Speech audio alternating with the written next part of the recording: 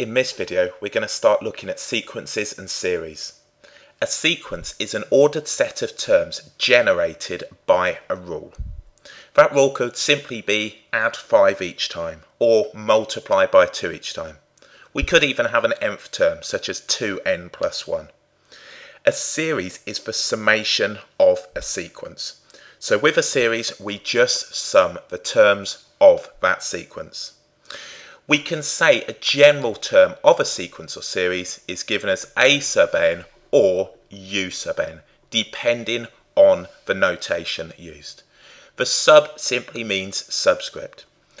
In this video, we're going to look at recurrence relations or recurrence formulas. A recurrence relation defines a sequence based on a rule that links a previous term to the next.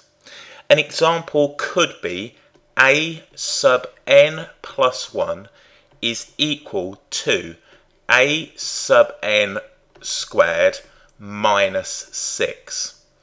So what we can do is link terms in the sequence using this recurrence relation or recurrence formula. Let's put this into a real world situation.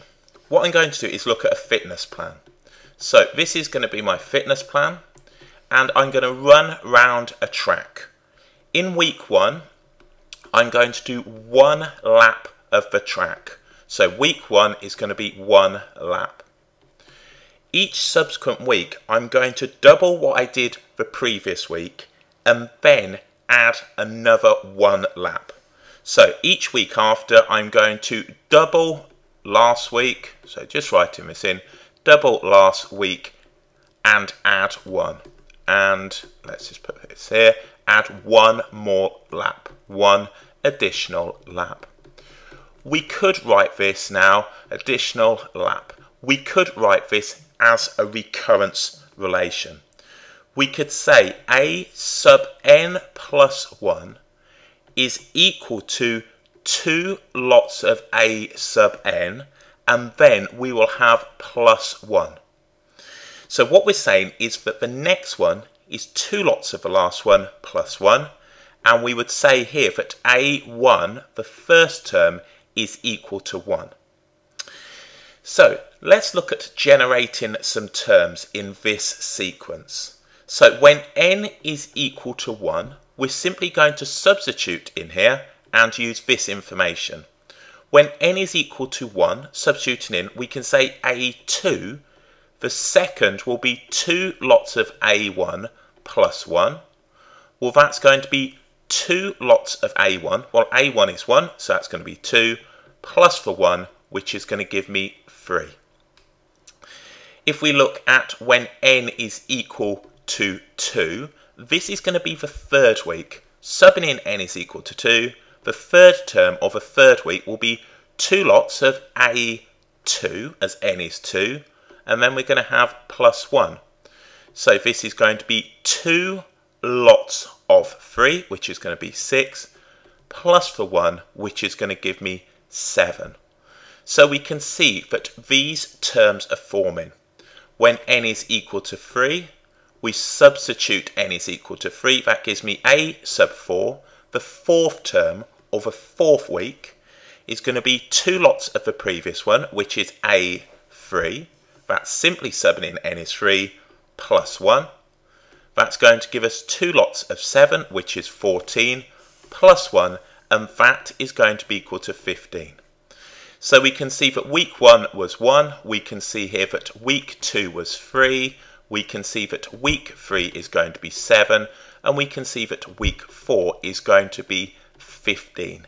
And that's what we end up with.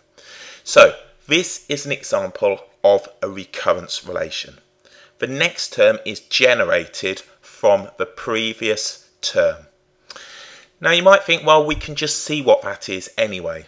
The reason that I do this particular method of letting n be equal to 1, n be equal to 2, and so on and so forth, is that it keeps your working nice and easy.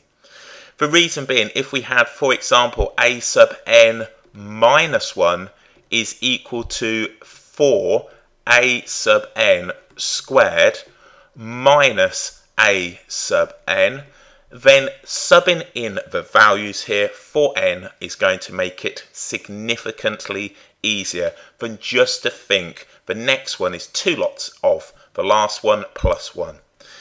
Again, we will see examples of this as we go. So you might think it's a little tedious and time consuming writing n is equal to 1, 2 and so on and so forth, but simply now consider the conditions you're given for the formula and sub the values in.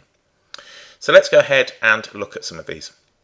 In question 1, we're asked to find the first 4 terms for each sequence below. So here we've got a sub n plus 1 is equal to 2a sub n plus 1, with a1 being equal to 3. So we're given now the first term just here. So all I'm going to do is put when n is equal to 1, now this is similar to the one we've just looked at.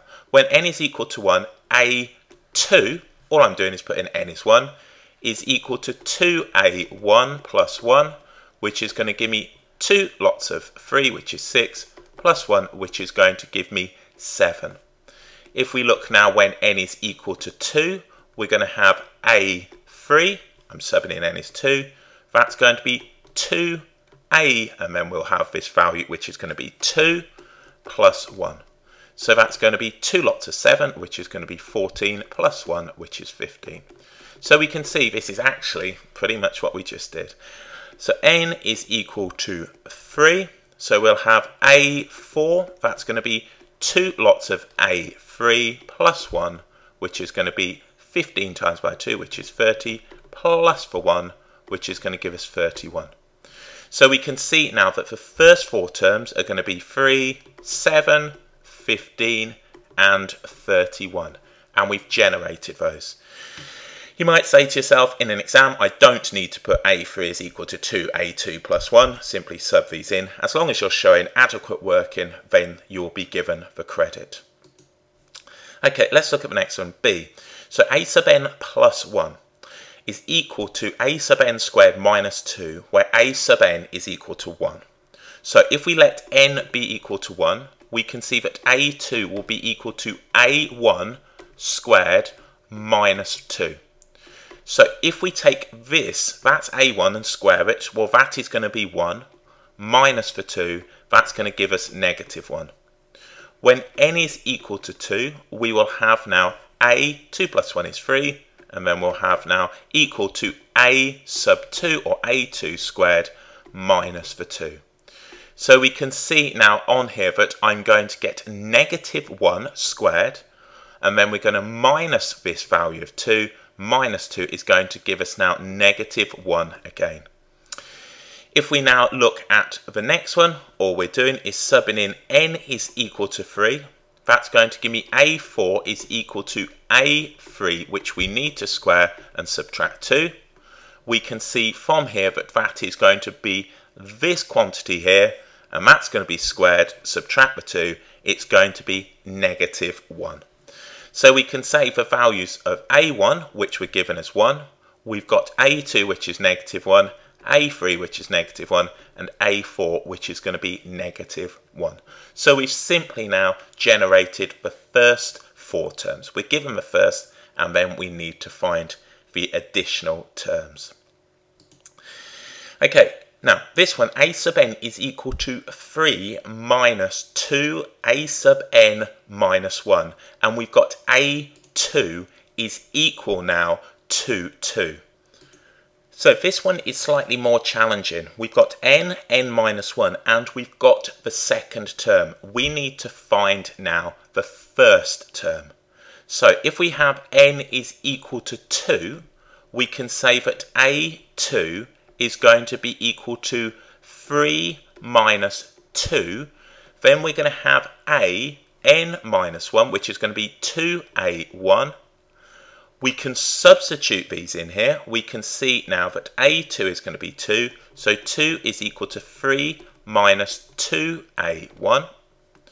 We can rearrange this. 2a1 is equal to 1. So we can see that a1 is equal to 1/2. So we found the first term. When n is equal to 3, substituting in, we're going to have a3 is going to be equal to 3 minus 2 lots of A2. So we can see this is going to be 3 minus 2 lots of A2, which is going to give me 4. We've got now 3 minus the 4, which is going to give me negative 1. When we have n is equal to 4, we can see from this now that A4 is going to be equal to 3 minus 2A3. So we can say this is going to be 3 subtract 2 lots now of this quantity here, which is going to be negative 1. So that is going to give us now 5. So if we look, we've got the first term, which is 1/2. We've got the second term, which is going to give us 2. We've got the third term, which is going to give me now negative 1. So all I'm doing is substituting this in, negative 1. And then we've got the fourth term, which is going to give me positive 5. So that's what we end up with. So all I've done is simply subbed in the values, starting with n is equal to 2, as we've got A2 rather than A1.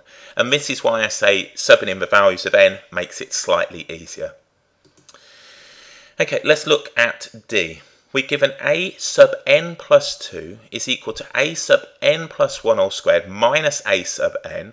A1 is 1 and A2 is equal to 3. So quite a lot of information here. So if we let n be equal to 1, so when n is equal to 1, we're going to have A3 is equal to A2 squared minus A1. So we can see that A3 is going to be A2 squared, which is going to be the 3 squared, which is going to be 9, minus A1, which is going to be 1. So we can say that A3 is going to be equal to 8. When we have n equal to 2, we're going to have A4 is going to be equal to A, and then we're simply subbing in 2. 2 plus 1 is 3. We'll have 3A3 squared minus now A2. So substituting these in, A4 is going to be equal to A3 squared. Well, that's going to be 64, which is 8 squared, minus now A2. A2 is going to be 3, so that gives us now that A4 is 61. So we're given the first 1, we're given the second 3, we've found the third, which is 8, and we've just gone ahead now and found the fourth, which is 61. So that's what we need to do, and simply generate those terms. So keeping on top of your values of n and substituting in will allow you to access the answers. So that's forming a sequence given a rule. In question 2, we're asked to write down a possible recurrence relationship for each of the following sequences. So this time we're working in the opposite direction. We're writing down the recurrence relation that links the terms in these sequences. If you can see here, we're adding 4 each time. Don't think the temptation is to say double, but we can see it's not. Add 4, add 4, add 4. So what we could say for the first one is a sub n plus 1 is equal to a sub n plus 4, with a1 being equal to 4. So the next one is going to be the last one plus 4. See, if we substituted in n is equal to 1, a2 would be equal to a1 plus 4, which we could see would give us 8. We could sub in n is equal to 2, a3 would give us a2 plus 4, and so on and so forth. So what we do is state the recurrence relation or formula, which is a sub n plus 1 is equal to a sub n plus 4, and we give a first term, a sub 1 is equal to 4. That's just one particular approach with that one. If we look at this one, 3, 6, 12, 24, well, that's going to be doubling each time. So we can say a sub n plus 1 will be equal now to 2 lots of a sub n, and we have a1 is equal to 3. So if we just consider when n is equal to 1, we will have on here, we've got now a 2 is equal to 2a1, and we can see that's just going to give us 2 lots of 3. We can see when n is equal to 2, we're going to have now a3 is going to be 2 lots of a2, and so on and so forth. So that's just writing down a recurrence relation that will generate the terms that we're given in this particular these particular sequences. Now, of course, you could look at writing nth terms for each of these in a different form, but often we can only define a relationship with a recurrence relation. So that links term to term. So sometimes you won't be able to write what we call an arithmetic sequence of them or some other sequence. We just have to jump from term to term by using the rule. So there we go. That's a brief introduction to sequences and series. So remember, a sequence is an ordered set of terms that is formed by a rule, so 2n plus 1, 5n minus 3. A series is the summation of the terms in a sequence, and we've been looking at recurrence relations, which is a sequence defined on a rule that is linking terms previously in that particular sequence.